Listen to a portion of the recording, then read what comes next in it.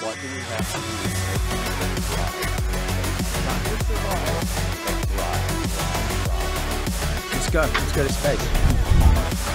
So welcome everybody to Fridays with Tim. Today is February 11th, 2022. This is the first call we've had so far this year, and very excited to see everybody here today.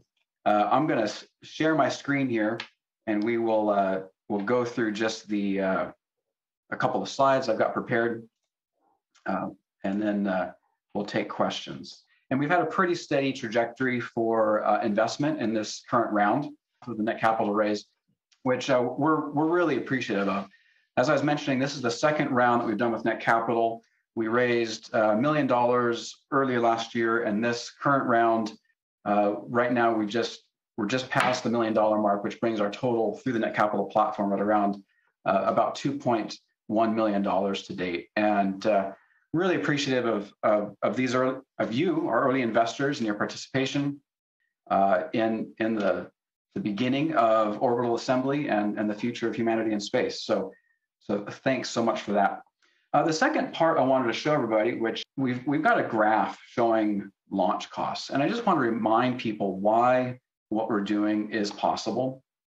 And when you look at the cost of launch to orbit over the last 50 years, since the late 60s with Sputnik and the Soyuz craft and the Saturn V, the price per kilogram to orbit has been pretty consistent, averaging around $8,000 a kilogram. Now, there was a stark anomaly during the space shuttle program where the cost to orbit actually, if you look at the average cost for a launch with the space shuttle over the life of the program, was about $60,000 per kilogram. And if you think about any company doing business and trying to have a profitable venture, if you were, let's say, making a widget in China and shipping it across the United States, and it cost you $60,000 per kilogram to get that material from point A to point B, there's very few businesses that could have a successful business case with those kind of transportation costs. But we've seen two revolutions in launch costs. The first started with SpaceX and early Falcon 1 leading into the Falcon 9 with the reusable first stage. And we're seeing that other companies are picking up that methodology of reusing the first stage. And we've seen launch costs with the Falcon 9 program drop below the $3,000 a kilogram to LEO benchmark, and they're continuing to fall. And so that's revolution number one. The second one, which I'm very excited about, and I'm sure like many of you, I was watching SpaceX's update last night on the Starship program. And Starship is revolutionary in that they're looking to have full reusability of not just the first stage, but also the second stage. The entire rocket will be fully reusable. And Elon Musk last night threw out some numbers for launch costs. He was saying, factoring in the fixed costs, conceivably the cost for a Starship launch could be at the $10 million mark. And he was saying Starship's projected to have a capacity to LEO of 150 tons. So if you do the math, it comes out to about $67 a kilogram. So if you look at space shuttle era, $60,000 a kilogram, in the next few years, $67 a kilogram to orbit. These fundamental shifts in transportation are what is making companies like Orbital Assembly and many others a reality. No longer do we have to be paying prices that make commercial ventures a non-starter from the beginning, right? So that's something that's really important and key. And I just wanted to throw that out there again for people who might not be following things as closely as we have been. That's the fundamental shift that's making everything possible. Okay, so with that, we'll get to questions and answers. There's a couple of questions that actually showed up on the Net Capital discussion page, which I'm going to be getting to today, as well as your questions in chat. And so, first of all, we say hello to Benny. Hi, Benny. Oh, and also, if you want to ask a question live, use the tool in Zoom here to raise your hand, and we'll try to bring you up. Okay, so Marco, he's asking, has OAC made any technological advancements since the DSTAR? So just to recap, DSTAR was the demonstration structural truss assembly robot. which we showcased in Southern California last summer, where we built a very large, a very heavy steel truss in a matter of minutes. And the question to that, or the answer to that is yes. The DSTAR was designed and engineered in 2020. And then last year in 2021 was the fabrication and the validation and testing and demonstration. But all of last year, we've actually been working on, and coming into this year as well, working on the Pioneer Station design and architecture. And right here behind me is one of the early versions of Pioneer. This is the version that we actually submitted for the NASA solicitation for private space stations last year. And since that time of that NASA solicitation, we've made significant advancements on that, going forward. And thanks, Marco, for that question, because I did want to touch a little bit on that NASA solicitation. And NASA, initially when they announced the awards, they didn't publish the full analysis that they had sent to us. They'd asked us to not disseminate that. But a week or two ago, they made that fully public. And I'm guessing they wanted to wait until appeal periods had passed and they'd had a chance to talk with each of the applicants individually. And our team actually had the opportunity to speak with the selection panel in January about our proposal. And there really was nothing shocking that came out of that meeting. We had already either come to the same conclusions as them previous to that meeting, or read it in their response. But it was a really good opportunity just to kind of get some face-to-face contact and dig into maybe some of the nuance behind some of their responses. So I did want to go through just a couple of things on that NASA meeting before we get these other questions, really in response to some of the questions that have been coming out on the Net Capital discussion page. So first of all, the evaluation process was based on some very strict and narrow requirements that NASA had.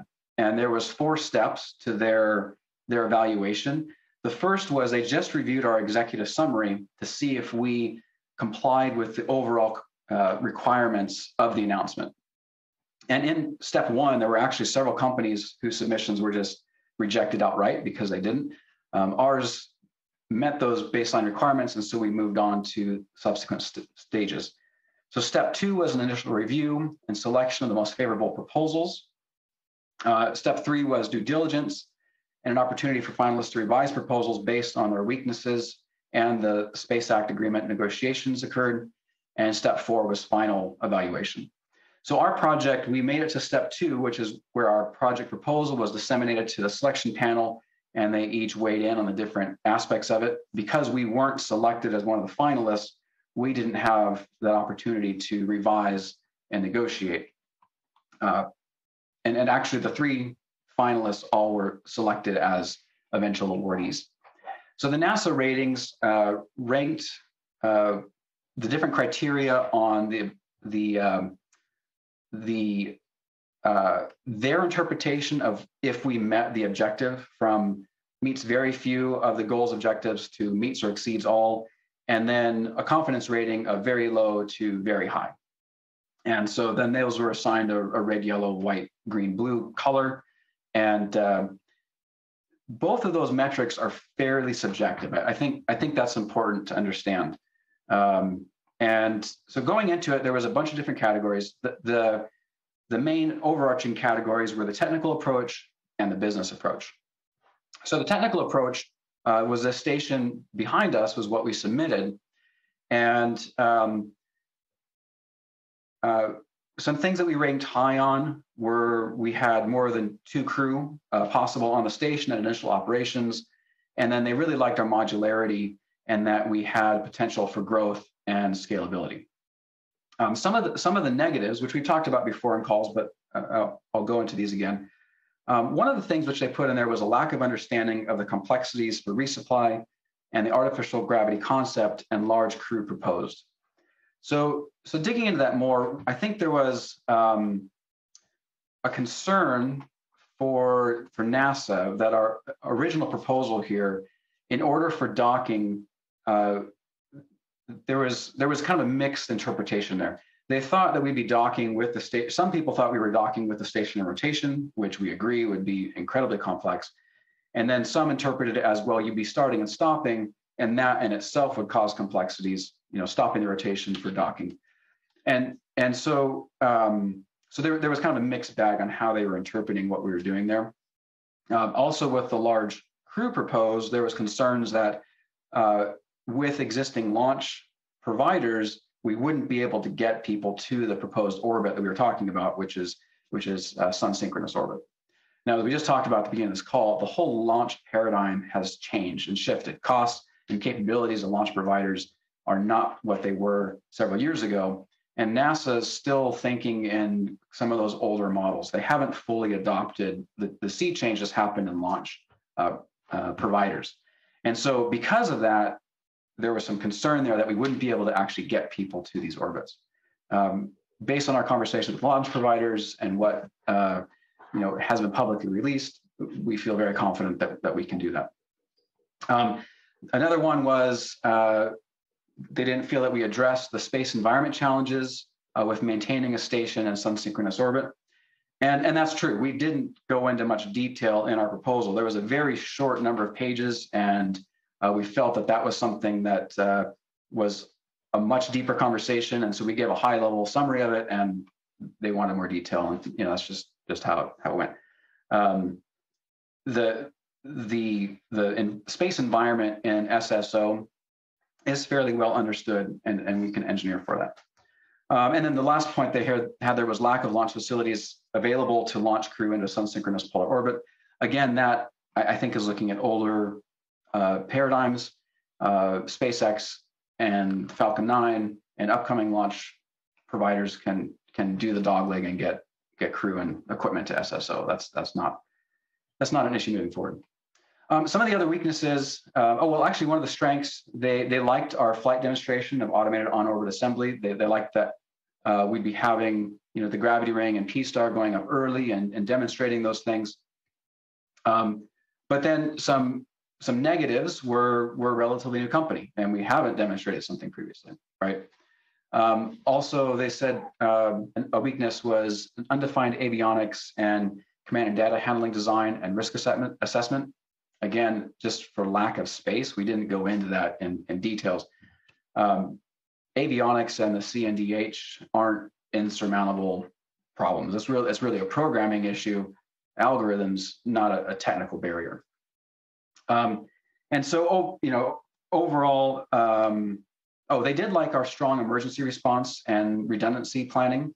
They gave us, they marked that as a strength. And that's something that Orbital Assembly Corporation's been really focused on since the get-go, is making sure that if we're having tourists on the station, that it's going to be as safe as possible. So they really like that.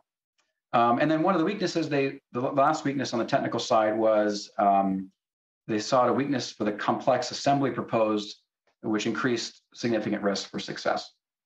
And that's actually something that we recognize as well early on in our design proposals. And talking back to Marco's point there, since even just last summer, we've made significant progress on launch complexity and assembly processes. We've eliminated a lot of steps and a lot of interfaces to make the assembly on orbit a lot more simple and reduce those failure points. So that's something that we've recognized, and we're continuing to try to simplify and increase the likelihood of success. And really, it's not like we'd have a complete failure. There might be a hiccup where then we have to do some recovery, maneuvers. But having things work right out of the box is goal number one, right? And then on the other side of it was the business summary, and we ranked fairly low on that. And primarily, it's because we're a new company. The metrics that were laid out in the solicitation favored large institutions that had funding from other sources. And where we're at as a company, we just don't have that.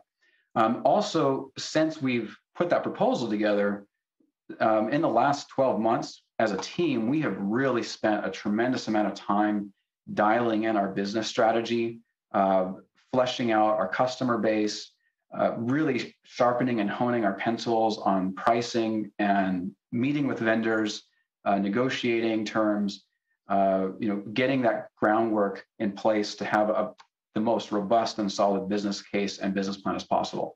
And admittedly, a year ago when we submitted this to NASA, we weren't as developed as we are now. So, I would like to think that if we were to submit again, we'd have a bigger, maybe some more strengths in the mix. But again, how this proposal was written, it really favored, larger legacy companies. So business strategy, that was one where they didn't feel that we had enough customer information, and we didn't actually include. So it was one of those things where they asked for certain things, but then what they really wanted was a little different. They wanted us to have like contracts, and like, service orders in our solicitation. We didn't know that. We had a lot of LOIs, letters of intent, and people saying they were interested in using our product in the station, but we didn't have any like contracts. So we ranked low for that. Management team, the big weakness for the management team was they said, management team has no experience in funding and developing a large-scale human space system. To be fair, there's not many people who have done that. I would say even NASA hasn't done that. Their funding has come through through the government. They didn't have to go out there and raise the funds. Since a year ago, though, we have brought in some real experts on our business side who have raised hundreds of millions of dollars for various ventures. And so, that's a place where just internally, we knew we needed to build that up, and we have. The financial plan, they said that we sought more funds from NASA than the cost during the Space Act agreement, and we sought 75% of all available CLD funding.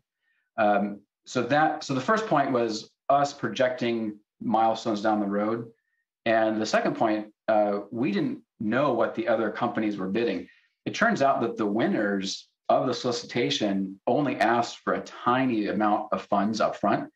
And then once they got on the selection committee in the final list, they went back and renegotiated for much larger sums.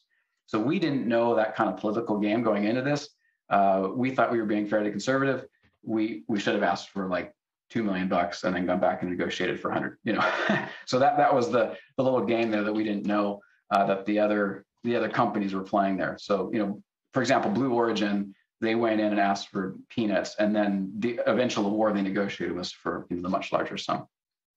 And then the last 2 points, financial plan and our plan and schedule. They thought we had some weaknesses in our financing plan and our revenue plan. I would agree with that. I think the plan that we submitted wasn't as strong and robust as we have now. Like I said, we put a lot of work into that over the last year.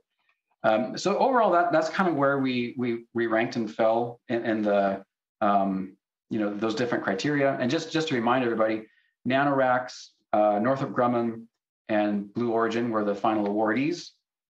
Space Villages, Orbital Assembly, Think Orbital, Maverick Space Systems, SpaceX, and Relativity Space, we were all proposals that advanced forward, but were ultimately not selected as finalists.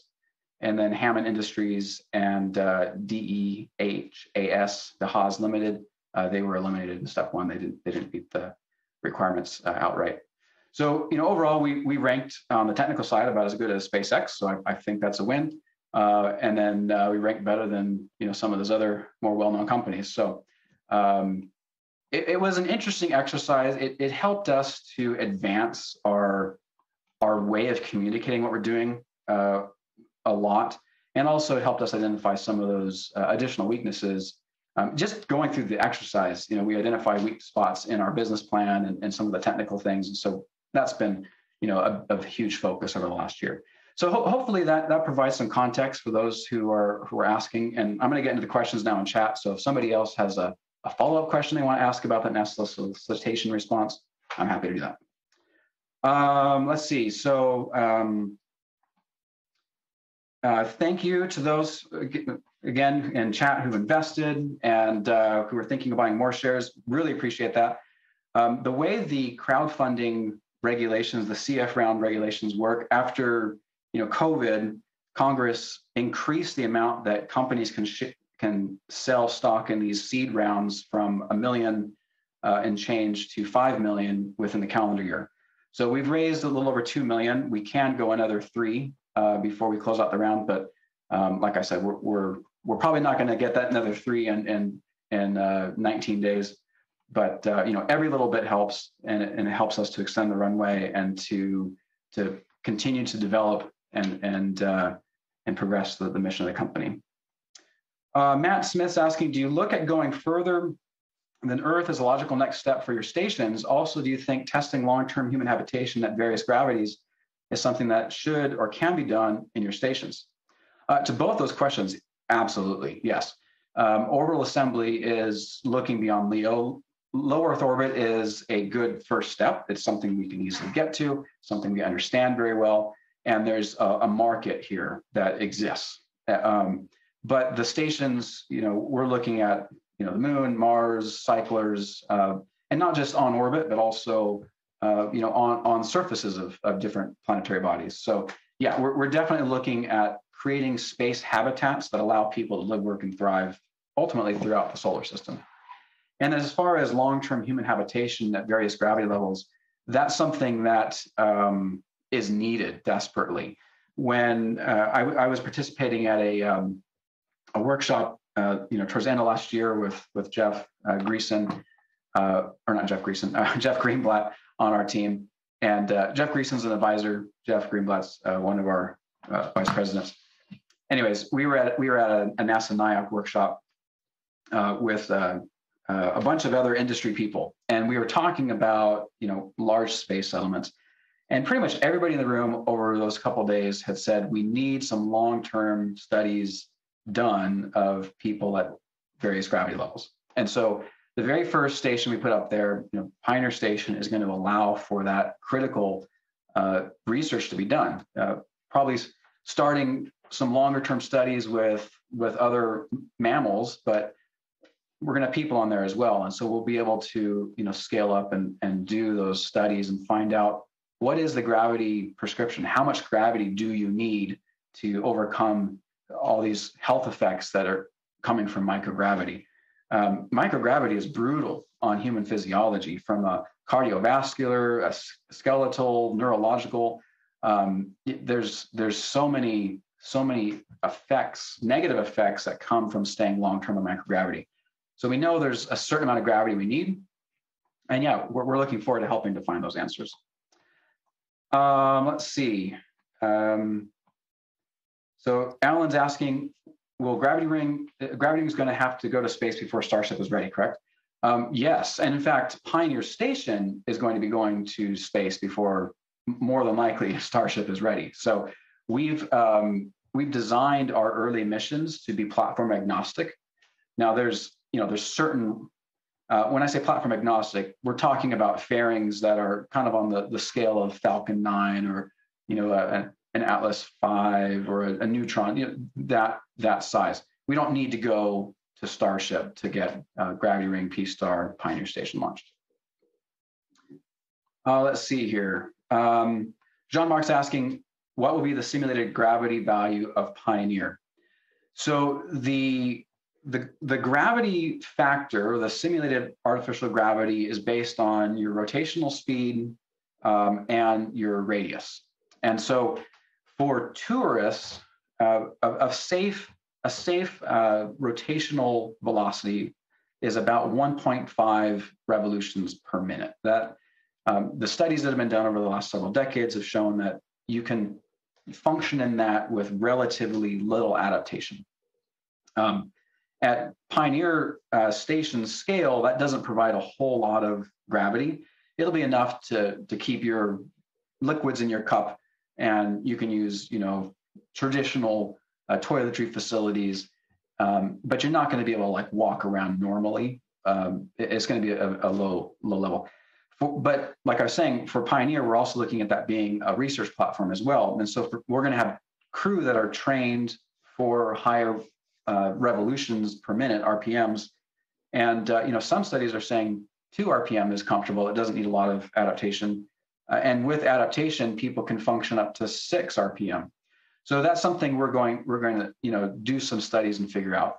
in the early days, conservatively, we're going to be at very low gravity levels.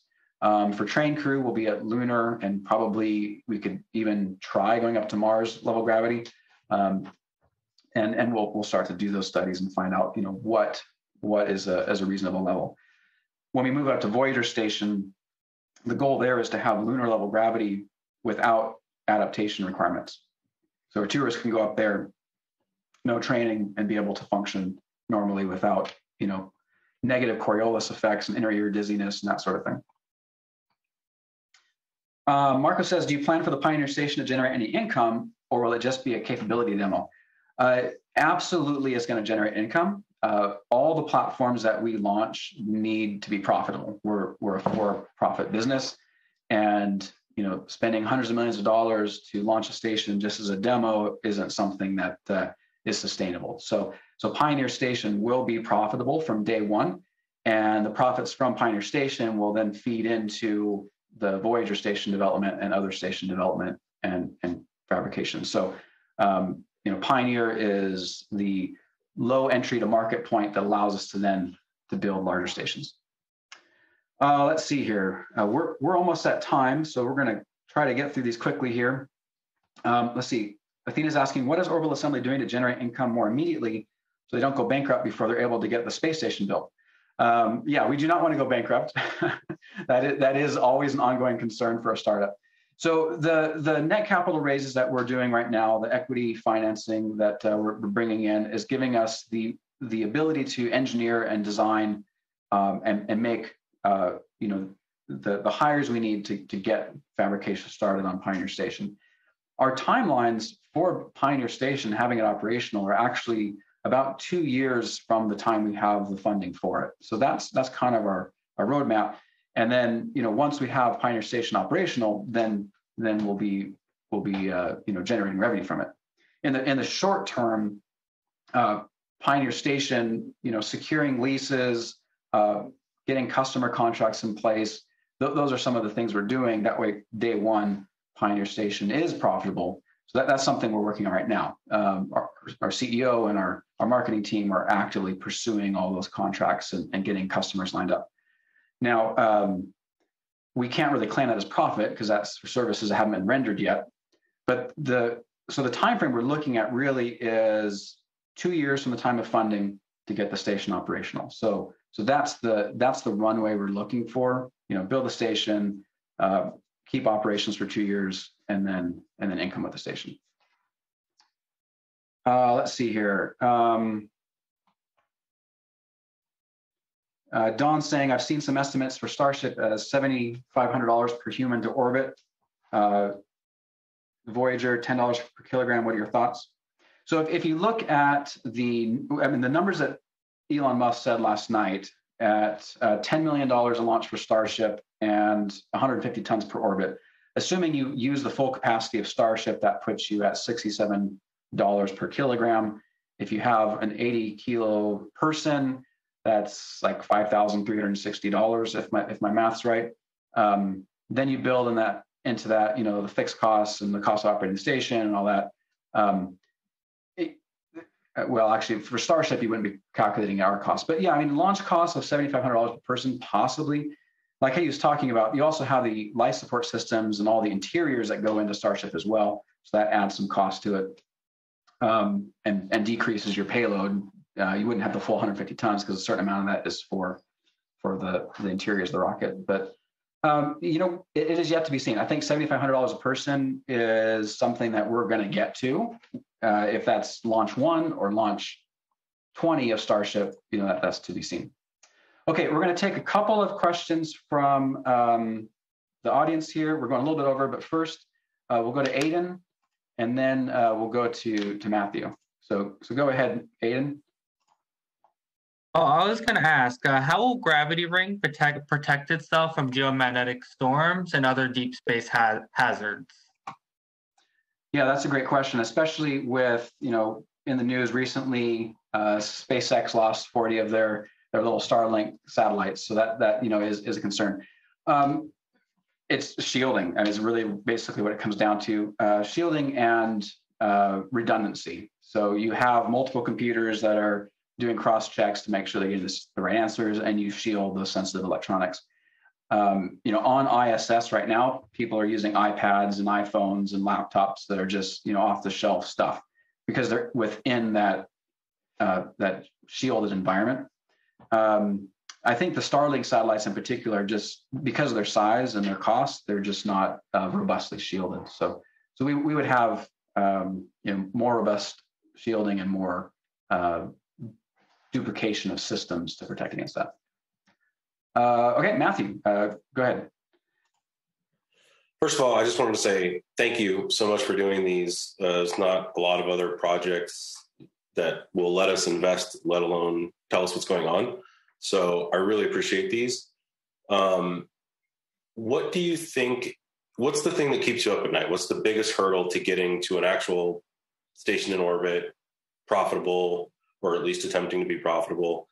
And how can those of us that want to see it succeed help other than buying stock and sharing the net capital raise? What else? Is there anything else that can be done? Yeah, I really appreciate that, Matthew. First of all, thanks for being here. Today we've got a really great turnout, which glad to have everybody here. And I enjoy doing these.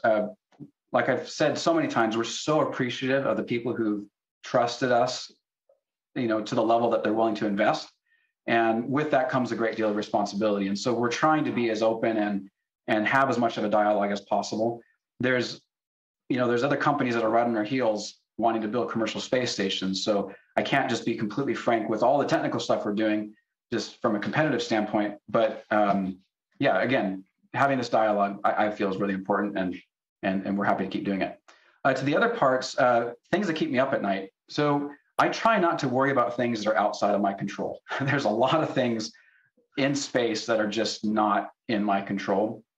So the things that I worry about the most, or the things I should say that we're putting our energy right now, definitely the capitalization. We have, I think, some of the strongest technical designs and just a really stellar engineering team, and making that a reality requires funding. So right now, the thing that we're really working on the funding side, that's two parts. One's investment, but the other part is customers. And so those are the things we're really working on right now.